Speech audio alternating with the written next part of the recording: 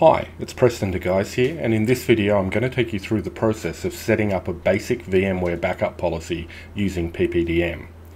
Now, in a previous video I showed you how to connect your vCenter server with PPDM. As soon as you connect the vCenter server with PPDM, the system performs an asset discovery. That discovery is now complete, and I can jump across to the infrastructure assets in order to see a list of all the virtual machines managed by the vCenter server that PPDM is connected to.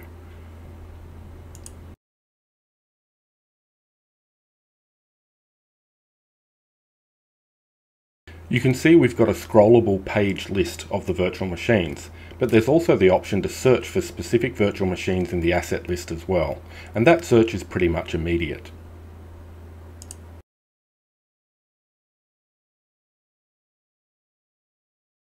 Now, to configure backups in PPDM, we'll go over and choose Protection Policies in the sidebar. Click Add to add a new policy. You can choose the policy type that you want to add and give a name and a description to the policy here. I'm going to create a policy to just back up some old virtual machines that I use for lab testing.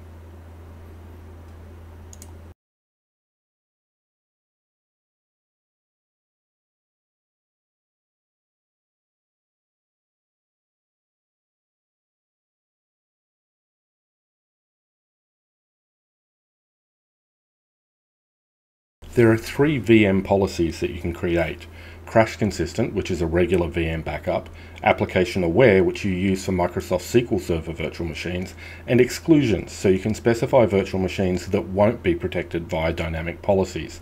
I'm just going to use the Crash Consistent option here. In this mode, I'm going to manually select the virtual machines I want to protect. When you first add a VM, you'll get a note about options for excluding virtual disks, which I'll turn off for now. I'm going to select a couple of virtual machines that are on this page, then search for other virtual machines to add.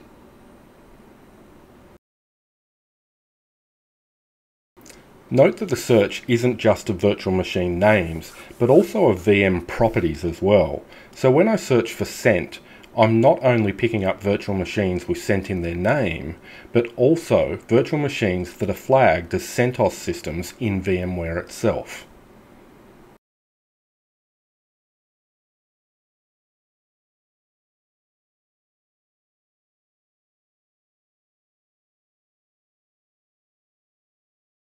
Now that I've selected all the virtual machines I want to protect, I can click Next to continue the configuration.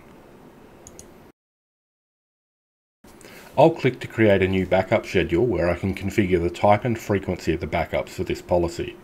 I'll choose a retention period of 14 days and leave the start and end times for the policy as they are. There's also an option there for Create Full, which you can use to override and specify periodic full backups, such as if you want to force a new full backup on a specific day of the week or a specific day of the month. I'll leave it turned off for this sort of backup policy.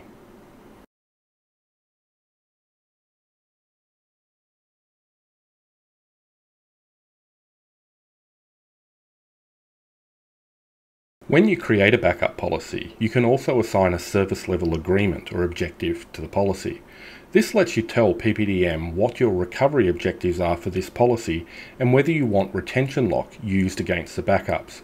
You can also select if you want verification that copies are deleted once they're expired, which is great for, say, database policies that DBAs will run and manage themselves. I've set an RPO of 24 hours. The compliance window is used to specify the exact window that the backup policy is allowed to run in. Now I've created the backup schedule and the SLA, I'll need to attach the policy to a data domain. Don't worry about entry set up on the data domain. PPDM will handle all of that for you. All you need to do is provide the data domain name and some credentials for PPDM to use when it connects.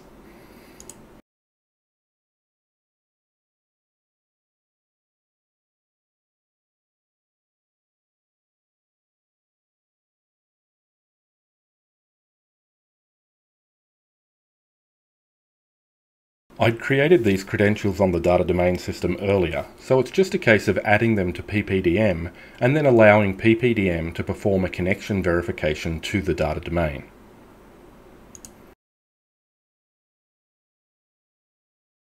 Once I save the storage target setup, I'll have configured everything I need to get this basic policy up and running.